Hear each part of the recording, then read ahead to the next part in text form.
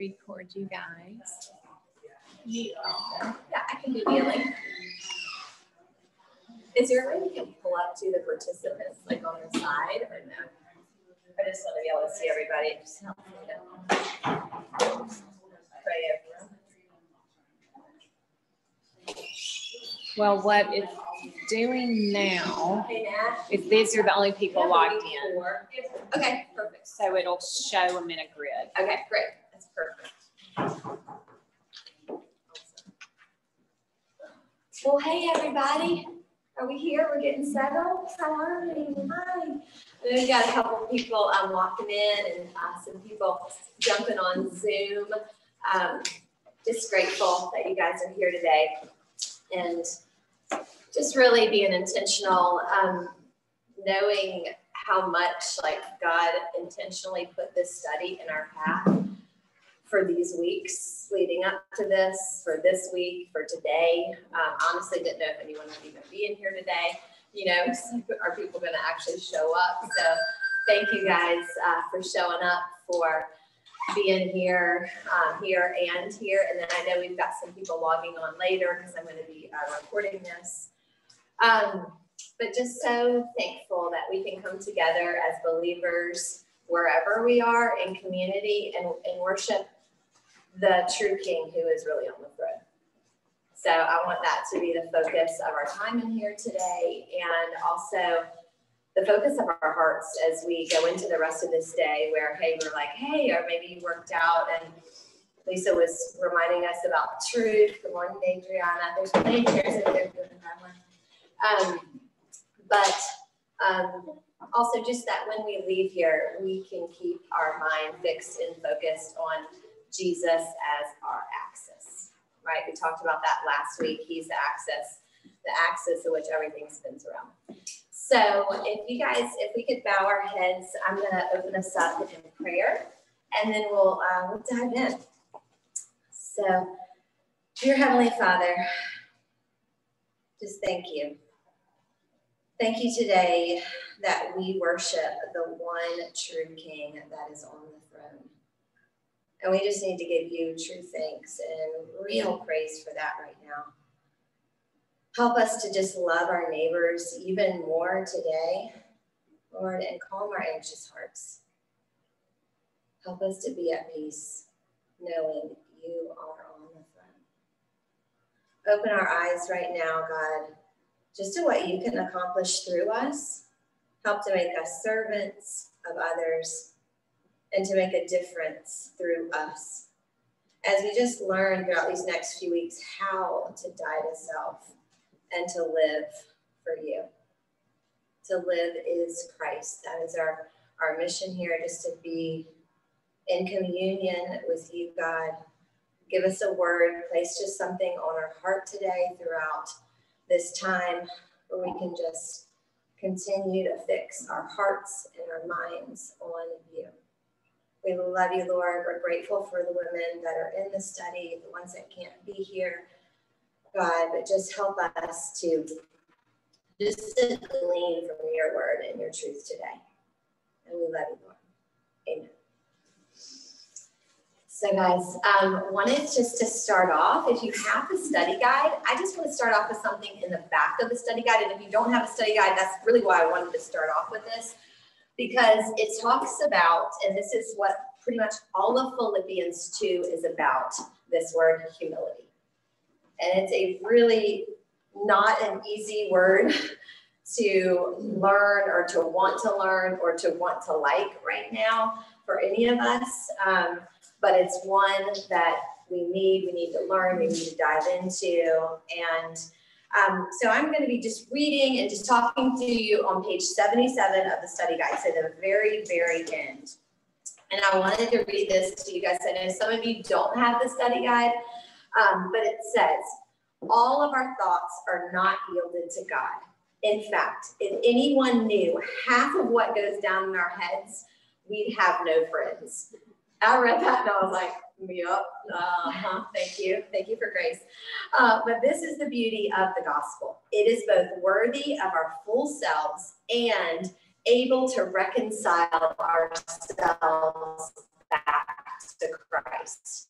So if you have a pen or something, you can write this down where it says, the beauty of the gospel reconciles us back to Christ. It's like our sin, whatever it is that we are struggling with, the gospel is what brings it all back. That is the full circle.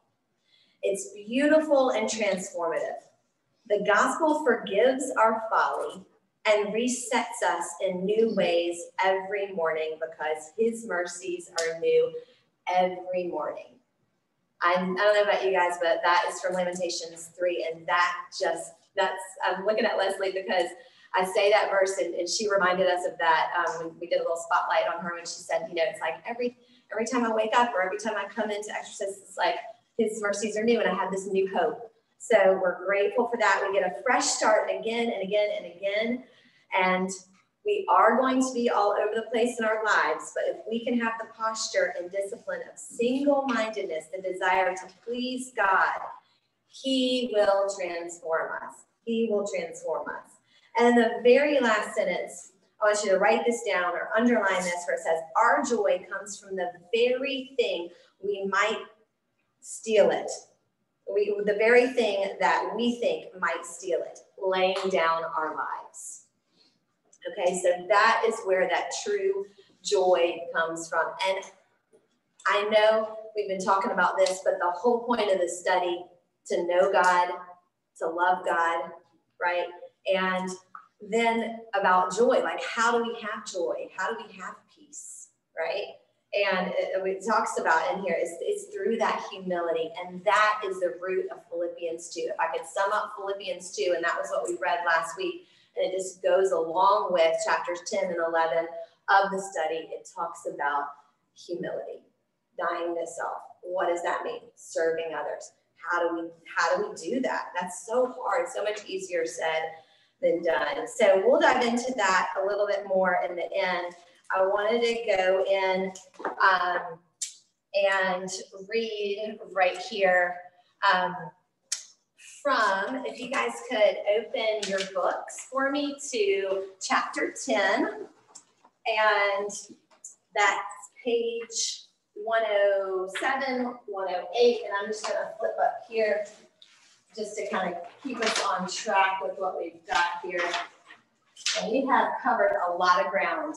When I was thinking, oh, we're just going to do 2 chapters, and then I was like, wow, this is just a lot. We're like rocking through the book. Does anyone else feel that way? Like it's going fast? But I mean, it's so good. You want to dive into it. There's like, there's just not enough that we can just really dive into. So I just love that. And wanting to keep flipping. Last one of our part number week. One more. Oh, we covered a lot. Reaching back to where we talked about surrender and knowing God, and then right here, choosing to be unafraid. So Matthew 6:25 is where I wanted to start. So if everybody could just open their Bibles. I know you've got your book open now, but I want you to open up your Bible to Matthew 6:25, and I'm just going to read over that right here. I just want to start with scripture, with truth, where it says, therefore I tell you, do not worry about your life, what you eat or what you drink, or about your body or what you will wear. It is not important to look at these things. Okay, and then it says, who of you by worrying can add a single hour to his life? And then I'm skipping down just a little bit more, and it says, oh, you of little faith, so do not worry. What is it that we will eat, or what shall we drink, or what we will wear? And if you flip over to 34, here is just that truth it talks about. Therefore, do not worry about tomorrow, for tomorrow will worry about itself. Each day has enough trouble in its own. I just love reading that. That is true. That's what's in God's word. And I wanted to just dive into this chapter when it talks about being unafraid, about anxiety. That's just this buzzword. We hear this all the time. But I really feel like, hey, we name it, we say it out loud. That's great. That's what we need to do. That's what we've been talking about. Like, one, be aware of your thoughts. Be aware of what is anxiety. You know, 2, flip it around, name it, bring it into the light, and then let it be redeemed, right? So definition of anxiety, feeling of uncertainty, worry, fear, and it's excessive and it's all-consuming. I mean, of course, there are different degrees of anxiety, right? I have a little anxiety about that, so completely validated, you know, very validated. But it's the what ifs, the what ifs. And I love how she talked about this in the book. And as I was reading and then rereading and then watching the news last night, on so many of the things, it was like, here are the what ifs. You know, it was like the what ifs of this, the what ifs of this happened. And I was like, oh my gosh, God, this is so confirming. This is exactly where you want me right here, right now, because now we have weapons. And it's like these what ifs of the what ifs. Okay, but replace it, but with because God, you know, like because he already knows. And it goes into it right here. And I'm on page 109. And she says, the enemy has ensnared us with 2 little words, what if? Don't we all do that? Like, what if this, and what if this, and all, we do it. But our tool for defeating the what if is not surprisingly found in 2 words. Just write this down and circle it, because God. Because God clothed the lilies in the fields and feeds the birds in the air, we don't have to be anxious about tomorrow. There you go, Matthew 6:25, right there. Because God has poured out his love into our hearts, our hope will not be put into shame. And then I love this one. This is one of my favorites. Because God chose to be saved he chose to save us by his strength, we can stand firm in our faith, no matter what the day holds. I just want you to cling to that. I think, Nat, did we get that on a little note card? Or a little half page, Ephesians. So before we leave, we're going to pass this out. But this directly correlates to Ephesians 3. I want to read it one more time. If you haven't underlined, starred this, sticky noted it, do it now. 109, right in the middle of the page. Because God chose us to be saved by his strength, not our own strength, his strength. We can stand firm in our faith no matter what the day holds. So Ephesians 3, and this is what I want us to, we're going to just memorize part of it, but I'm going to hand you guys a note card, and we're also going to send it to you guys at home later in the email, but I'm going to read this over you. I pray, this is Ephesians 3:16, that's where it starts. I pray that out of his glorious riches, he may strengthen you with power through the spirit of your inner being, so that Christ may dwell in your hearts through faith. Remember, we talked about dwell last week. That was like one of our big words. And I pray that you, being rooted and established in love, may have the power together with all the saints to grasp how wide, how long, how high, how deep is the love of Christ, and to know that this love surpasses all knowledge, and that you may be filled to the measure of all the fullness of God. But here's where it gets really good. Okay, this one. Ephesians 3:20. Now to him who is able to do immeasurably more than all we could ask or imagine, according to his power that is in work within us. His power work within us. So I just want to break that down. He is able. Again, I said we're going to repeat myself a lot. We do that a lot in here, but it's because we want it to stick. So Ephesians 3:16, and just that whole passage, like underline it, star it. Definitely one. Nat, can we pass that out just so that they can have that and just kind of be looking at it? When my mind starts to go down the tank, I want to look at that. I want to be reminded of that. That is my weapon.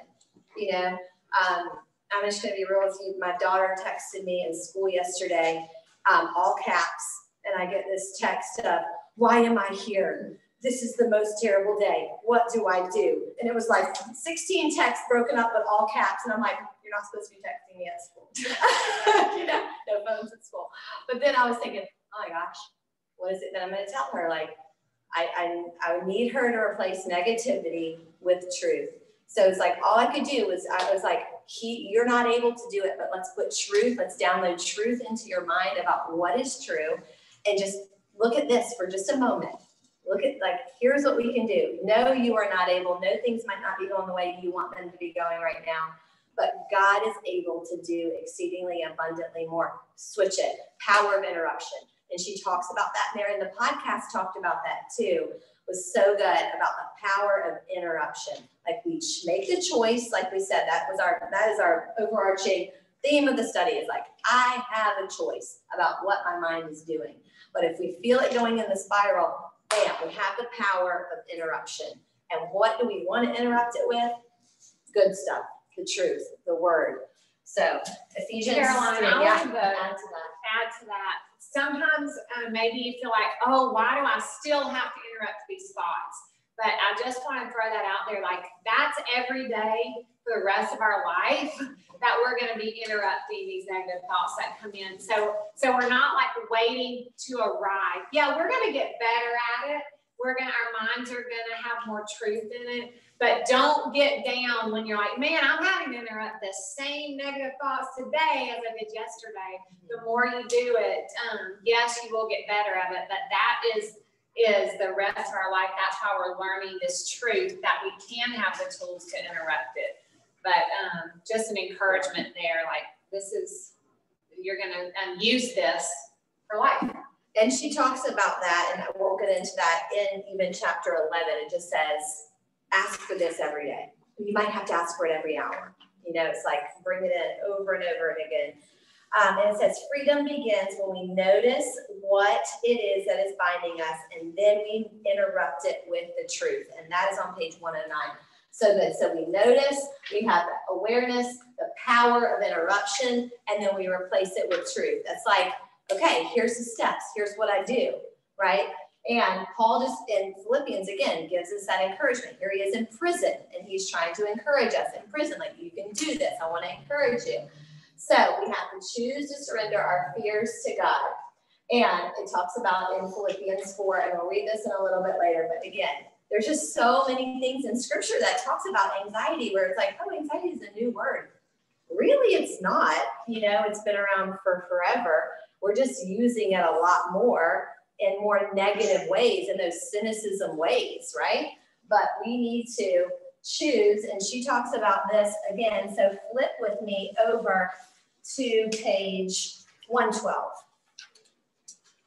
So right up in the beginning, if you haven't started Philippians 4, I just love that the book is real, it's funny, it's tough, but also she's got Scripture like flat out laid out in the book for us, you know. So Philippians 4, put a little sticky note on there, right there, a really great one for us. And I think Valerie even put this in the group me this past week, how that was really helpful for her. But it's like, here's our weapons again. And what do we do at the very bottom? 1, we have to choose to be grateful. 2, we have to choose to think about what is true, noble, right, lovely, pure. And then 113, she's bolded it. I started and underlined it. Says, God has called us to hope, to joy, and to perseverance, and to think on what is true. Over and over and over again. And so I don't know, last week we gave you the homework where it was like the little map of like, what are you thinking? Catch the thought, right? Redo it. So if you haven't gotten a chance to do that, you know, I really want us to spend some time doing that for here. It's in the book too on page 115. 114 and 115, so good. It says, truth is the most powerful weapon we have against the enemy. The very bottom of that page. To me, to live is Christ, is to die is gain. And if I'm going to go on living in this body, this will mean fruitful labor for me. Yet what shall I choose? I do not know. Well, we know what we're going to choose. We choose the weapon of truth over and over and over again. So I just love that. So going on to 116, and this, especially with this past week, with some struggles that we've been dealing with at our house with teenagers and the battle of the mind. So good, so good, so good. Right in the middle of the page, she says, my feelings are based largely not on what is real, but on made up narratives in my head. Is anybody else with me here? Anyone? Anyone? Yes, yes. What is real? What is real? God is real. He is not going anywhere, even if my mind jumps to all kinds of dark places. I can't rely on my thoughts or feelings to hold my faith in place. God holds my faith in place. Over and over again. That is that truth. Sticky note, highlight it. God is real. We can't rely on our thoughts or our feelings to hold our faith in place. And so many times,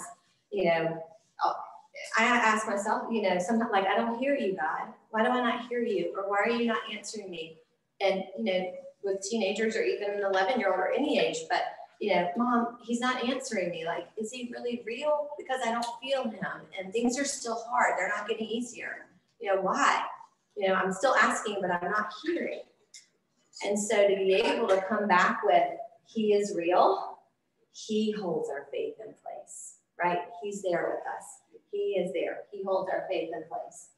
And I put on here, this just makes me think about that song, It Is Well With My Soul. And Bethel Music sings that. If you haven't, I'll put it on the group me. I don't know if I did.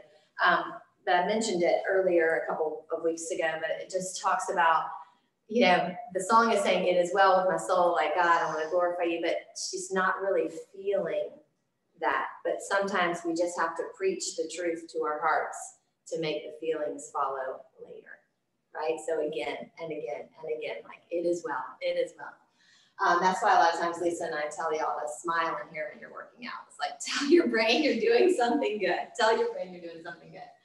So what do we do with the toxic thoughts? Again, we take them captive.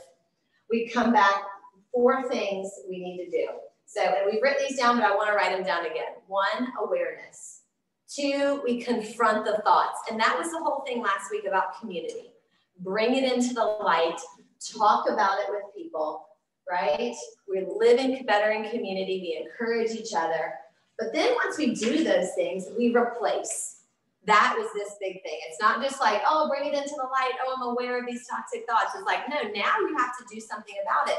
That's the difference from the very beginning where she talks about we're redeemed. We're not just turning from a horse to a faster horse. We're turning from a horse into a unicorn.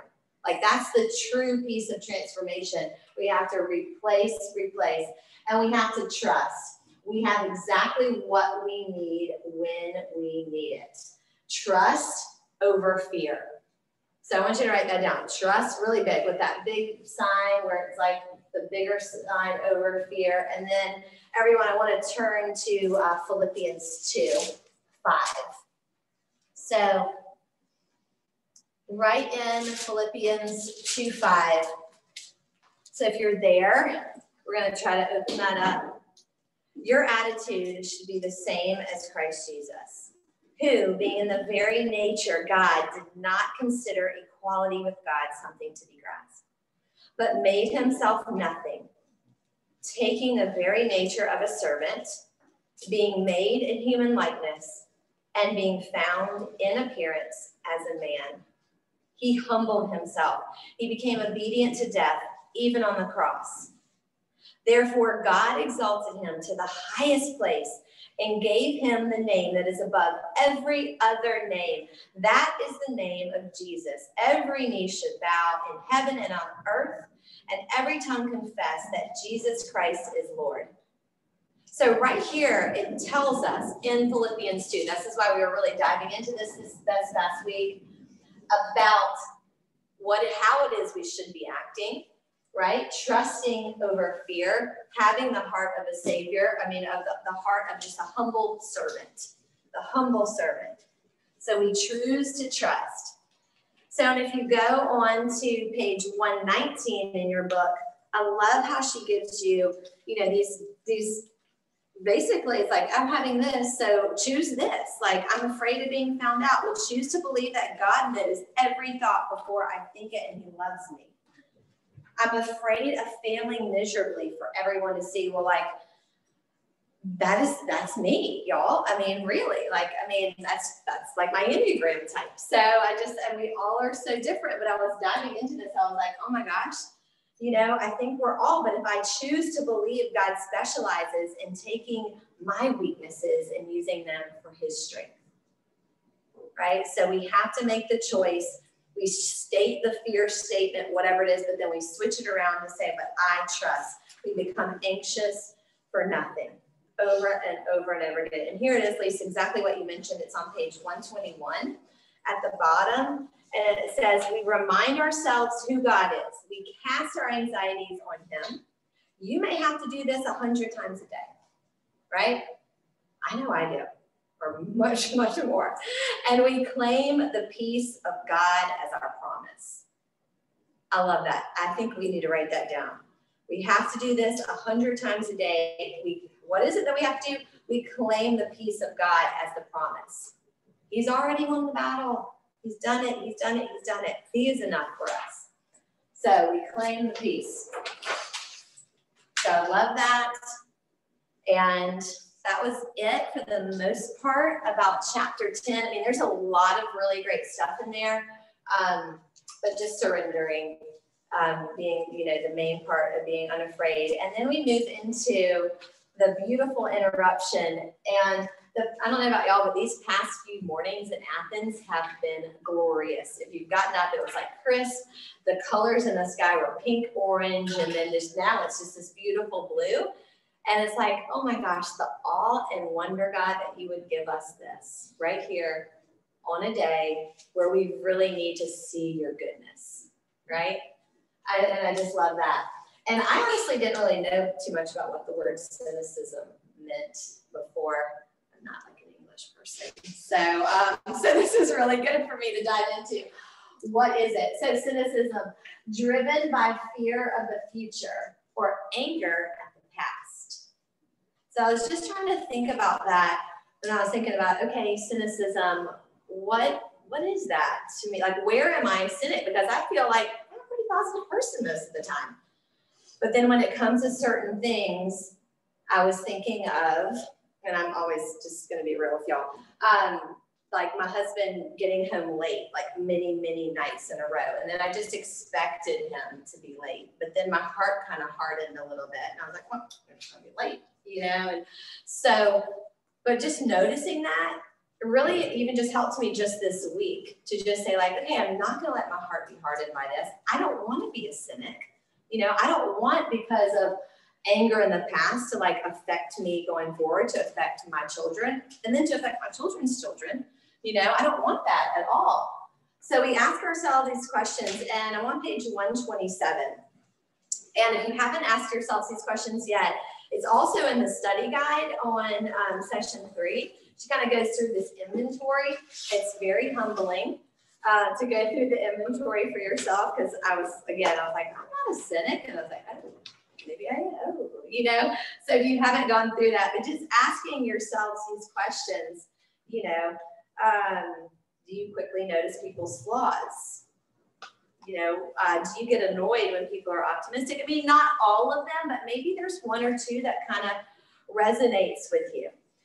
And then on page 128, she says, cynicism is destroying our ability to delight in the world around us and fully engage with others. I thought, you know, that is so, so true. Because again, when I'm more negative toward a situation, or like I was telling you guys with Kelly, say maybe he was late multiple times in a row, well, then I become a little cynical, and then I don't really want to engage as much. My heart is a little more cold, you know, and then maybe it's with a friend. You know, maybe they've not shown up, or they've done something over and over and over again with you, and you just, your heart just becomes a little cold, right? Well, God has an abundance of joy and delight for us, and we're missing it when our arms are crossed. That was really just like hit me hard in the heart this past week. Delight in God and his goodness tears down our walls and allows hope, trust, and worship to flood in. I just love that. I love that. Really, really. And that brings us down to Romans 8:28. That's a great one. So if you've got your word, I want you to grab that, Romans 8:28. And we know that in all things, God works for the good of those who love him and who have been called according to his purpose. He works all things. So this lie that us cynics, or maybe we just have this much cynicism in us, is, people aren't trustworthy and life's just really not going to work out right. Or work out maybe the way in your mind you think it's going to work out, right? Like we've all got our plan of the way things should be. But I mean, that's honestly probably not the way God has it. The truth is, God is trustworthy and work all things together for his good. His good. And that is what is stated in that Romans 8:28. And then we choose to delight in him and the signs of his work in the world around us. I love that. And it's talking about what is true. God is trustworthy. Like if there's anything you can get out of that, that is what you want to just highlight, pinpoint what is true. God is trustworthy. Fear sets us up a protective shell of cynicism that blocks our potential for joy. And that right there, I think you just need to write that down. Fear sets us up sets up a protective shell of cynicism that blocks our potential for joy. And that's on right around page 133. But so true. If you really just stop to think about it. It's like, I feel like in Bible study in this hour, we're just throwing a lot of things. And even in the book, like it's a lot. There's a lot of stuff. But trying to take some time just to download on your own in your own quiet time, like, am I cynical? Or do I know someone that's cynical? And maybe I need to pray for that person. Or is there like just a little section in my life? And how can I replace that with delight? And God's goodness by rejoicing in the Lord. Philippians 4, again, God's goodness and the beauty. And this to me was an aha moment. And again, I was outside walking the dog. And if you turn to page 139, so we're just flipping over a little bit. And you're talking about the power of interruptions with so many different things, with our thoughts, with truth. But when we talk about beauty, interrupting, beauty floods in and interrupts when instead of cynicism, we choose to trust. And this is what hit me. It says, when we worship, we experience awe, right? If you think about this, when we are outside, like, oh my gosh, this is a beautiful day, we're not thinking about negative thoughts, right? We're not thinking about, oh, this isn't really going well. Or maybe you're listening to a praise song. Like that to me is just a form of worship where I'm not thinking about negativity. I'm thinking about the praise song. So cynicism and worship cannot coexist. They absolutely cannot be together in the same place, right? That's how I feel about exercise and thinking about our exercise or our walk as a form of worship. Just like we can't do both of those things together. Well, we're not in here thinking about, negative thoughts. No, we're trying to download truth as we move our bodies, because we're grateful to be able to move our bodies. So if you get anything out of this whole cynicism chapter, think about cynicism and worship cannot coexist. So what do we need to do? Bring worship into all parts of our day, right? A spiritual act of worship can be anything. And we go over this, where you're folding your laundry, maybe you're listening to praise songs. Maybe you're cleaning your kitchen and you're just praying over whoever's dish you're cleaning. Or you're doing something around your house, but you're praying for people in Bible study. Like bring that form of worship into just the everyday moments of your life. So Jesus first chose us. He rescued us in his beauty and in his kindness. And that makes his promises forever and eternal. And I love this. And this is on page 142. And it just brings it all back. Jesus came for us. He came for you. He came for me with our arms crossed, with our cynical selves, right? Or whatever it is we're bringing to the table. Bitter, cranky, unsure, doubting, negative us. She says, I know I said the interrupting thoughts that shift all the others is I have a choice, but it's because Jesus chose us. He busted down the door and he rescued us in his beauty and his kindness. He suited up and he came for us. And I just want to tell you guys, he's going to come for us again, right? Like we have to just know that that is true and that is eternal, and that's how we shift our minds. The lasting joy, Christ is in the center of it all. And that's how we just shift the mind from being cynical, right, to delight, to awe. So to just worshiping him. And then that's how that cynicism, it's not going to go away right away. And it's with all the other things we talked about earlier in the weeks, finding time for stillness, finding community in our people that are encouraging, that want to build us up in Christ. Okay? So I want to turn now to Philippians 2 and the study guide and just diving into, for just our last few bits in here, about humility and how important this is when we are the weapons we use, part 1. So it goes into, and I'm on right around page 55. Well, actually page 44, the very bottom, Philippians 2. Paul is urging the Philippian church to empty themselves for others, gloriously embodied by Christ's submission to God's by taking on the form of a man and laying down his life for God's glory and our good. You see, Paul understands the human condition, and he knows the struggle of the Philippian church. It's our struggle too. We don't want to think about others. Paul knows our minds and our actions. Our bodies always move in the direction of our head, the way our head is turned. And that, I just wrote a picture of the cross right there. So if you have a study guide or something, but our bodies move in the direction that our heads are turned. So remind yourself of the cross. We want to be able to look up, but then we also want to be able to look out. Open arms. That is the picture of humility, right? Like looking up to him and then looking out and serving others. Serving others. And that humility, that is just that weapon that we just have to use. We have to keep going back to over and over and over again.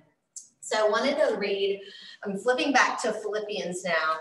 And if you didn't get a chance to read it, I wanted to read you just this first. We read part of it already, but it's short. Philippians 2 is short.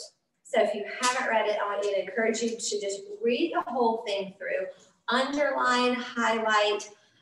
What I love about the whole book of Philippians is that it's like the greatest hits of the Bible. You know, it's like, oh, the joy. And here Paul is in prison, and he's like, oh, it's the greatest hits. Like, let's still have joy. I still want to encourage you guys. And then I'm going to tell you about my friends, Timothy and Aphrodite. I don't even know if I said that right. But, you know, at the end of this, he's like, let me tell you about my friends that are just like us, completely normal people, but that are doing awesome things for the Lord.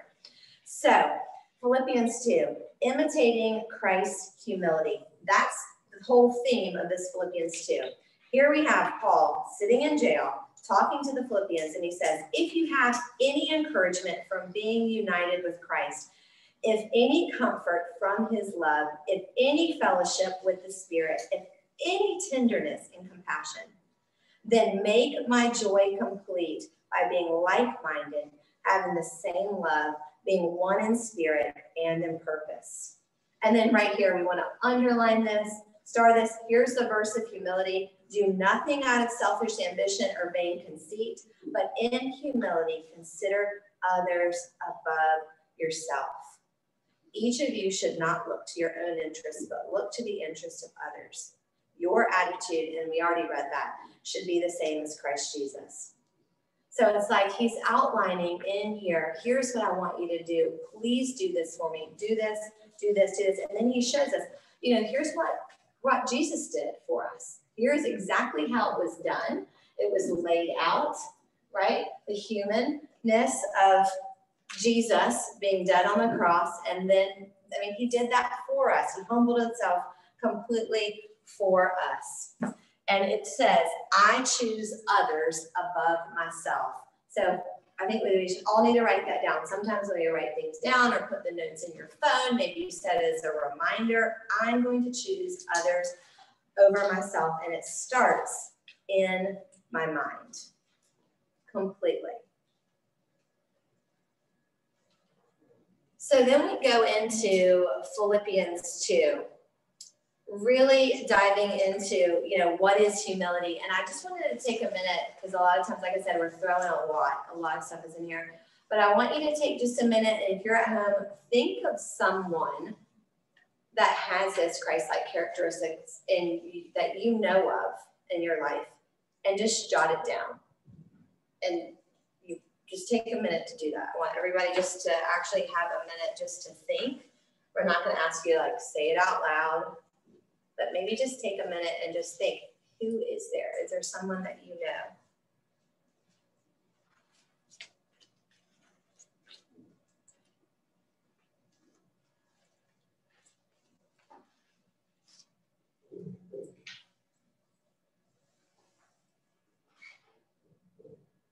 And then under that, I want you just to describe one characteristic that this person has that like displays humility. What is it in your mind? Let's really download that and think about that.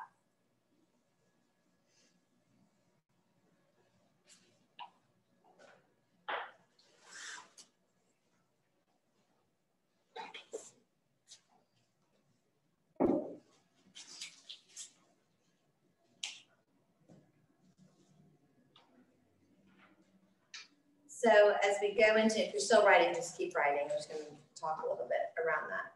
So as you're finishing writing that, you know, the book of Philippians is this epistle of joy, talking about joy. Paul's trying to tell us, here's how we do it. And it comes from Christ, right? And in 1, we learned, and in the book 2, it talks about Christ gives us joy when we're in community. It talks about that.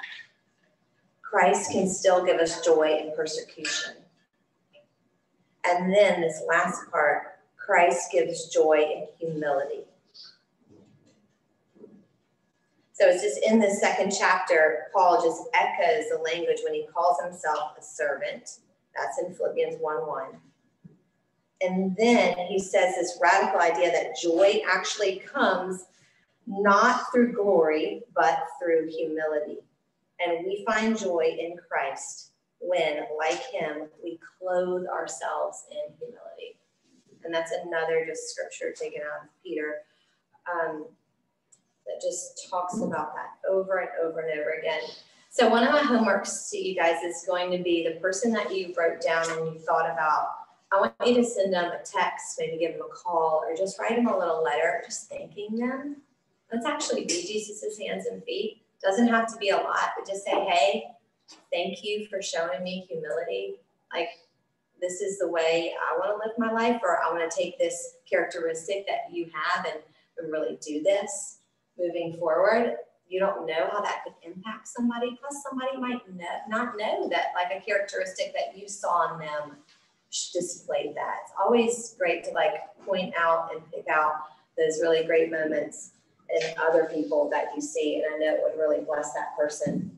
So as we're moving on through the study, just reading through Philippians 2, just want to break it down just a little bit more as we just move on and describe the things that would make Paul's joy complete, and that's through verses 1 through 4.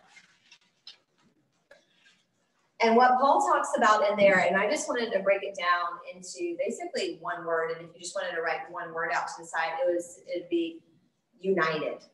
He makes our joy complete when we're like-minded in the same love and the same spirit. So again, to live is Christ when we are united as people, but also united in him. That is the thing that would make Paul's joy complete. And then right into 5, Paul is about to lay out the summary of the gospel. Who or what is Paul hoping this will impact? All relationships. He wants to impact everybody, okay?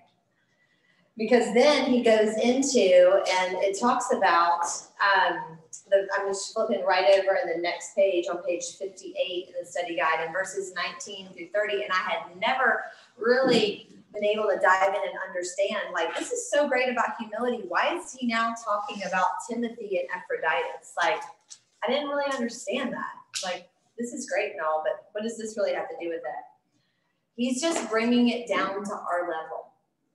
And like he was just saying, hey, these are two ordinary, very ordinary people living out ordinary lives just like us, but they are willing to be servants of the gospel, willing to do whatever. So he's telling the Philippians like, hey, I've got these two friends over here, ordinary people, but they're doing some extraordinary things.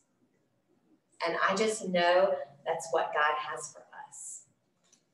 Ordinary people able to do extraordinary things for the gospel. And that just brings it all right back around to that Ephesians 3, where we say, well, I'm not able to do this, or then there's our mind kicking in and say, well, I'm not gifted in this area, or I'm not. But God is able to do abundantly more than we could ever, ever, ever imagine, right? That is what is true. Just keep believing that, because it tells us right here, these two average people were willing to be servants, and they didn't know. They thought Paul was going to die. He was in prison, right? So I love that. And at the very end of Philippians 2, I'm going to start with 29. Welcome him in the Lord with great joy and honor, men like him, because he almost died for the work of Christ, risking his life to make up for the help that you could not give.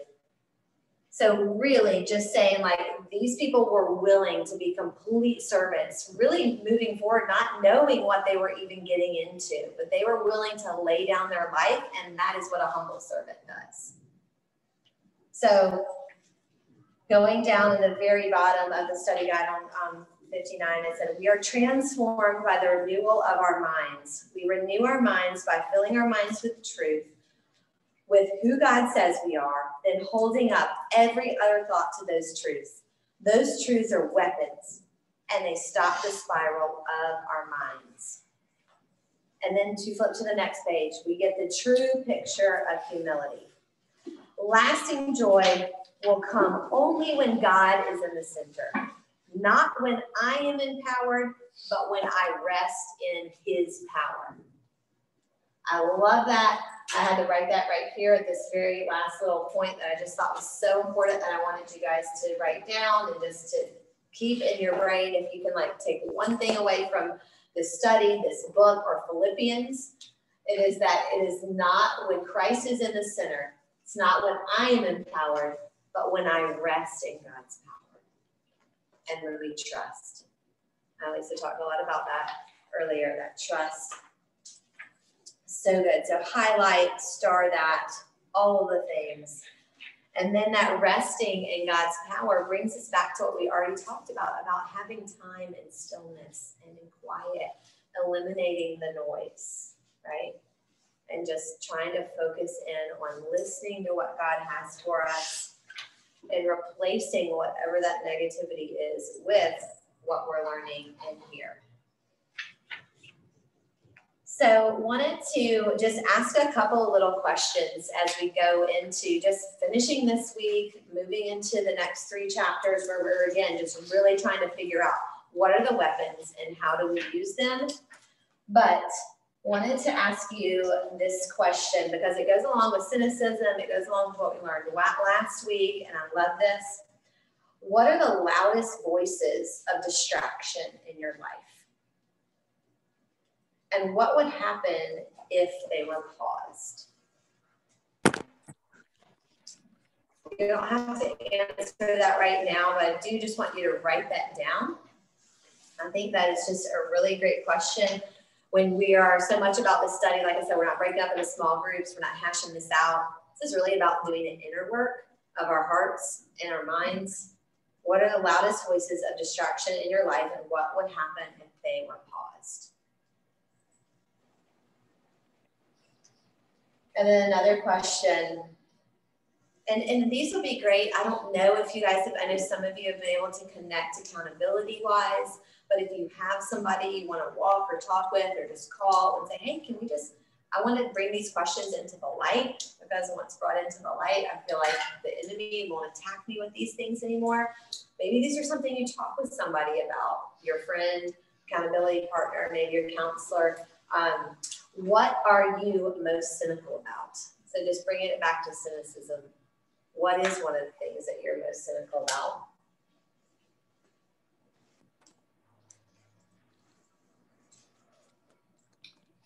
And then the last one about humility. Do you feel that humility is seen as a weakness? So just something to write down and just to think on and pray over. And if so, why? And then how can we switch that? And how can we just know and believe that lasting joy is found when Christ is in the center? When I am not empowered, but when I rest in God's power.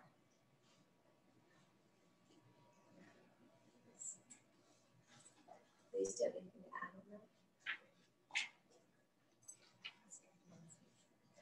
So guys, I wanted to just go through, and if you haven't done the study guide or just even looked at it, do that. Do that. But there was one project that was really great. It was on one page, it's on page 71, and it said, consider. Draw a picture of everything you could ever want for yourself. Well, I'm so like type A perfectionist that I'm like, I can't draw, I'm not gonna draw it. I'm gonna write it out because this would be bad. So anyway, but then I was like, okay, release it. So, but I just wrote out the things that it says, write out all the things you would ever want for yourself, right? It's like, write it all out.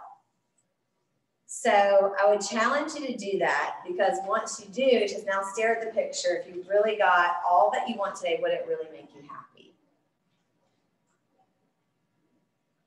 Very convicting. Because the enemy has tricked us into believing that it would, but true joy is laying down all we could ever want in humility. Oh, this gives me the chills. Because that's so true, isn't it? Can everyone just... The enemy has tricked us to think that, you know, and even like some of the stuff in my paper was really great, right? It was so great. Like speaking to women, that would be so great. Love doing that more. Knowing the word, like all that is so great, right? But is that really what's going to deep down make me the happiest? No. Lasting joy, finding Christ is in the center. When we rest in his power, surrender it all.